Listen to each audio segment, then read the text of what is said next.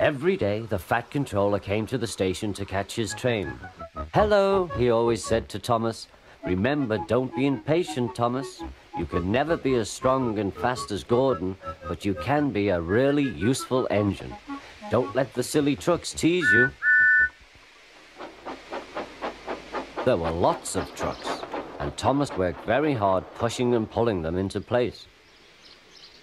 There was also a small coach and two strange things his driver called cranes. "That's the breakdown train," he told Thomas. "The cranes are for lifting heavy things like engines and coaches and trucks." One day, Thomas was in the yard. Suddenly, he heard an engine whistling. "Help! Help!" A goods train came rushing through much too fast. The engine was James, and he was frightened. His brake blocks were on fire.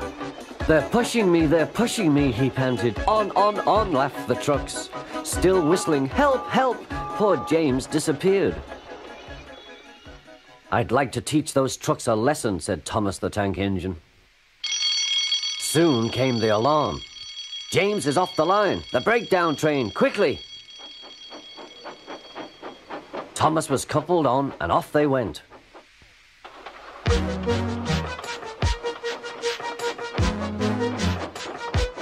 Thomas worked his hardest. "Hurry, hurry, hurry," he puffed.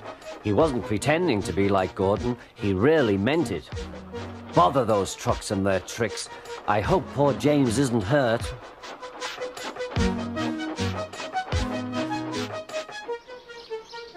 James's driver and fireman were feeling him all over to see if he was hurt.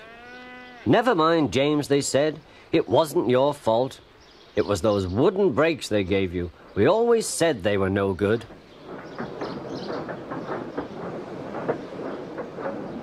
Thomas pushed the breakdown train alongside. Then he pulled the unhurt trucks out of the way. "Oh dear, they groaned. "Serves you right, puffed Thomas. He was hard at work, puffing backwards and forwards all afternoon. "This'll teach you a lesson, this'll teach you a lesson," he told the trucks. And they answered, "Yes, it will, yes, it will."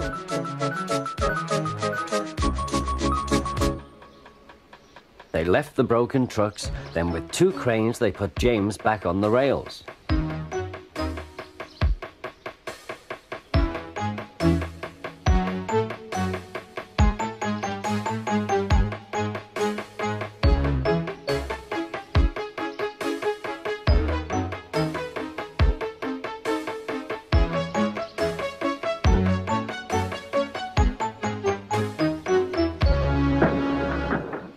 He tried to move, but he couldn't, so Thomas helped him back to the shed.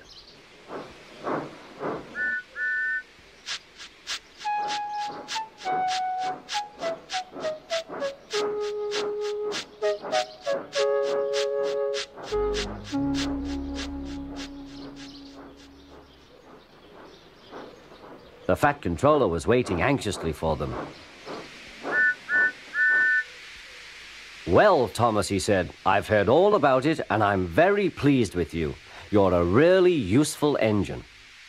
James shall have some proper brakes and a new coat of paint, and you shall have a branch line all to yourself."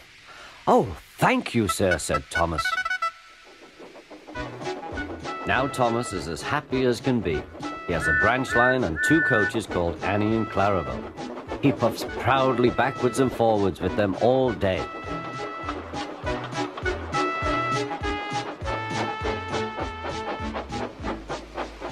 He is never lonely. Edward and Henry stop quite often and tell him the news. Gordon is always in a hurry, but never forgets to say poop poop, and Thomas always whistles peep peep in return.